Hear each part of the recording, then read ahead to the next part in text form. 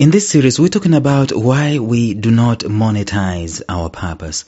We've looked at a foundation, and we've said that purpose is universal. Every individual has purpose. You cannot find me someone that you can say, this one was created without a purpose. There was no reason for their existence, but they are here.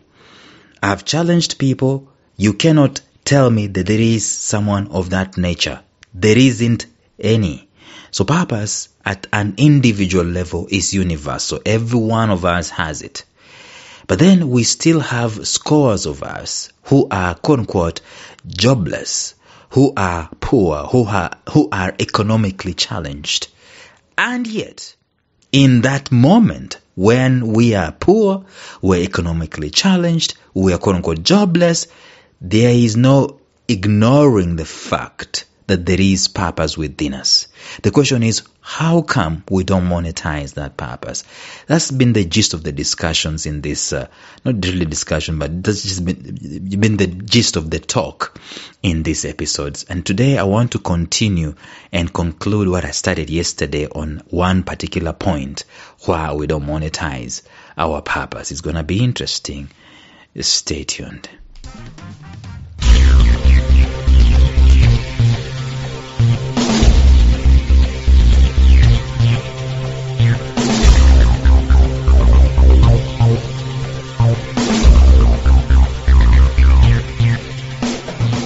Welcome to the Life Signatures podcast with Lawrence Namale.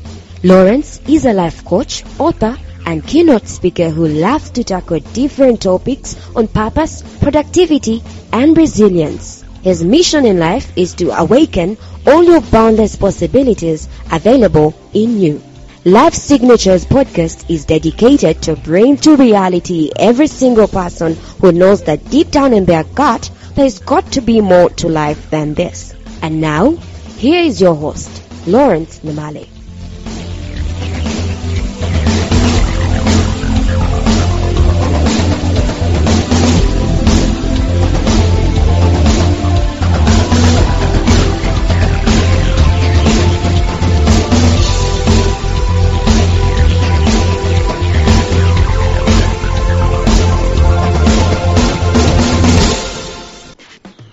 A recap is going to help us very well here when we're talking about the reasons as to why we do not monetize our purpose. Of course, I've got to finish what I started yesterday, but let's just do a recap. Previously, we've said that one of the reasons as to why we don't monetize our purpose is sheer ignorance, pure old ignorance. The Bible tells us, my people perish for lack of knowledge. Every place where we have a darkened in our minds, where we do not have information, we do not have revelation, we don't have knowledge, we don't have insight, in that place we fail. You can be a prince, maybe born in royalty. If you don't know that information, it's not going to help you. You will live way below your privileges because of that. Entrance of information is the one that brings us light.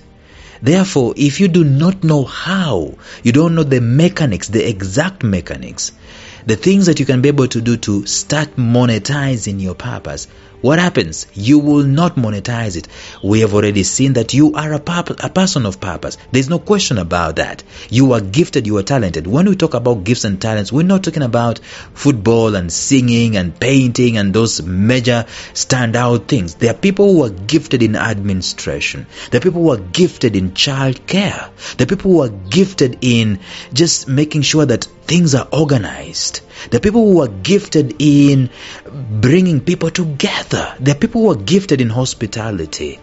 I mean, gifts don't have to be few, football and sports and media. No, they range from very many things. I'm going to send you to a book. I think the book is called Shape. SHAPE, written by a guy called Eric Ries. Eric Ries did we could say it's a prologue of this man's book. The Purpose-Driven Life was written by a person. I've forgotten his name. I don't know why I've forgotten his name. But he left that, the Purpose-Driven Life, to be general, very general. But then Eric Ries started becoming a bit specific, and he has a catalog of different areas of gifting in that book called Shape. You can go and check it out. It's a very old book, actually. It's like 20 years old or something of that, like that. But that information is gold. He says you can be gifted in things like administration. You can be a gifted cook. You can be a gifted zipliner. The thing is, gifts don't... anyway, I'm belaboring that. As long as you have ignorance of turning that gift into profit, you will not. Secondly, start a school. What did we say about start a school? Start a school is culture. Peter Drucker said, culture eats strategy for breakfast. I mean, what we know, what comes automatically, what we've always known is what we'll always do. We always wake up in the morning, we don't sleep during the day, we sleep at night. That's culture, right? It's a given. If you changed it, it's weird. Now, the starter school has not identified the gig economy. We talked about the gig economy yesterday. I'm going to talk about it again today. The starter school is for jobs. Increasingly, even when we see the evidence saying, hey, wait a minute, not everyone can flourish in that starter school. Not everyone is flourishing there. Just the fact that from from primary school to secondary school, there are casualties. Casualties not because they lacked school fees. They had school fees, but they just couldn't make it because they are not gifted academically. And you can add even those ones who did not have school fees and they're gifted. I mean, there are casualties in that starter school. You go from high school to university, we have casualties, and I'm one of them. It tells you something. It tells you that our starter school doesn't serve everything, doesn't serve everybody. And by the way, this starter school operates not just in Kenya, not just in Uganda, not just in Tanzania, not just in East Africa. It operates in Africa at large. In the whole wide world, it operates at large. You go to America, they're grappling with joblessness because of starter school. Because the guys who are jobless have gifts and have talents and have purpose, which can be monetized. So we're talking about the third reason as to why people don't monetize their purpose is no proven path. That's it. There is no proven path. The proven path is for jobs. It's been proven. You go to school, you earn a degree, you graduate with a degree, you get a master's, you get a PhD, and people are going to give you a job, going to open doors and give you an interview and employ you because of the skill that you've gotten in your academics. They're going to employ you for that. It's proven. I mean, how many people do you know that are employed that have degrees? Many. How many people do you know that are employed that have diplomas? You can count them. You can't even finish counting them. You know them. Some of them are your friends, relatives, loved ones, spouses, children. You know them. Parents. But then how many do you know that are earning from their gifts and talents? How many do you know that are earning from their passion? It is not a proven path in such a way that it's not a critical mass, the same way it is for jobs. So the same way we go at great length to prepare for the birth of our children is the same way we go to a great length to prepare for their growth. The sinister thing with that is that we assume that what path we took is what path they should take. And we don't want to hear anything. I mean, we see different, like they saw me in primary school, they saw me writing and they were amazed. Teachers will pass in the staff room. They will pass my essays from one teacher to another, reading and marveling. But because there was no proven path of earning or monetizing writing, I was forced to go to high school and to look for a degree. Never mind, the degree was not anywhere in writing. Nothing. Doctor, engineer, lawyer, accountant, architect, pharmacist. Those were the starter school. Those were the proven path that they are there. Here's the thing. Most of the path that people take in life create a career. Never factor in the things that relate to purpose. That's the thing. We are gravitating towards careers and not calling. A friend of mine, I'm going to interview her in the month of May. We're going to listen to May 2023. Betty Ogiel moved the other way from career to calling. She has actually created a product out of it. Career to calling. And the thing is, it's not a proven path. Even me, when she was moving from the career to purpose, I'm her coach. But I felt like you need some kind of safety before you make this move. Why? Because it's embedded inside of me, the status quo. And this is one of the reasons as to why we don't monetize our purpose, because there's no proven path.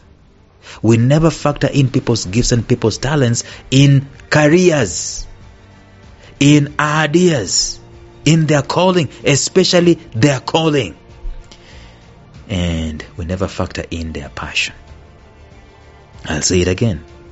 Most of the path that people take in life to create a career never factor in the things that relate to purpose. Things like talents, gifts, ideas, calling, and passion. They never. In so doing, the world has a vague idea about purpose to profit. It has a vague, there is no path whatsoever for people of purpose. There is no seriously obvious, that's the word, there's no obvious path for people of purpose. Everyone is somehow supposed to follow a proven, tested, and authenticated career path in life.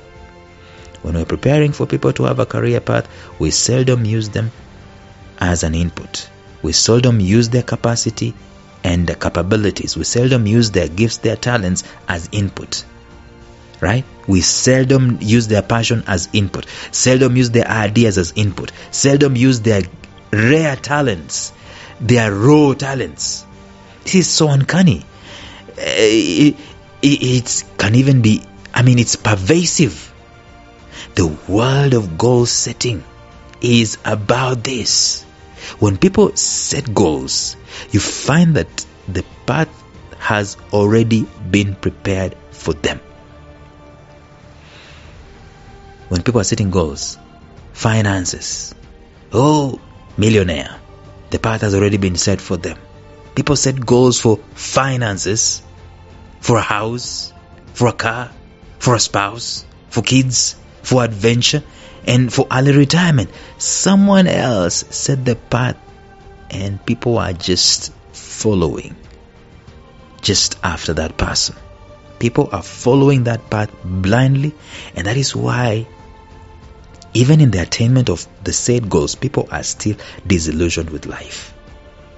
The fact of the matter is that it is difficult to create a proven path of purpose for people to follow, because you cannot, maybe you will never, ever make it uniform. Never. You cannot even set an exam. I've said this over and over again in this episode. You cannot set an exam for purpose, because my purpose is different from yours. The strategies might be the same, the principles might be the same, but the path, you can never have the same path of purpose.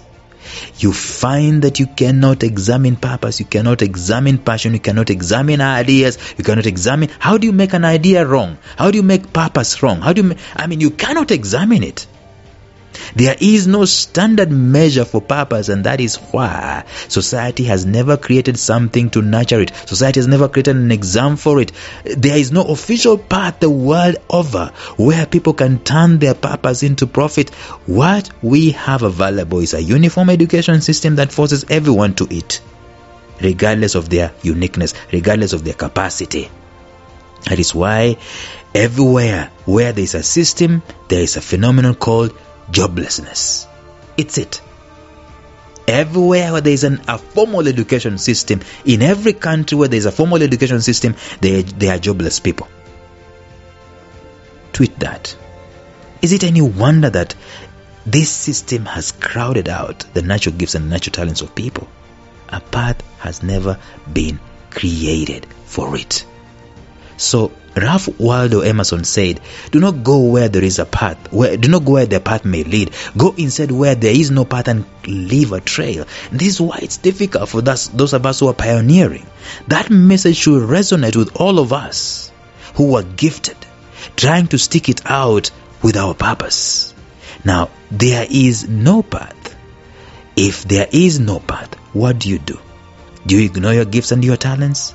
Do you ignore your ideas and your passion? Do you ignore your calling? No. Increasingly, there is a place for purpose to profit on earth. We are seeing it. It started coming out. Organizations are already talking about. If you go to HBR, the Harvard Business Review, they're already talking about aspects of purpose to profit for organizations, for companies. They have papers out there going on. You go where there is no path and you leave a trail, and it is not easy. It is not proven, it is not tested. And part of the solution to our life is converting our purpose into profit. It's not going to be easy, but let me predict, in 10 years' time, this is 2023, in 10 years' time, there will be a firm place for purpose to profit the world over. In fact, so firm that it's going to start boxing out the status quo. Well, that's it for today. Tomorrow, we're going to look at one more reason as to why people don't monetize their purpose. But until then, think about that, and bye-bye. Thank you for listening to Life Signatures Radio. If you enjoyed today's show, subscribe to Life Signatures Radio on iTunes, Stitcher, or visit our website at lifesignatures.libsyn.com. Life Signatures Radio, fresh, clean, and inspiring.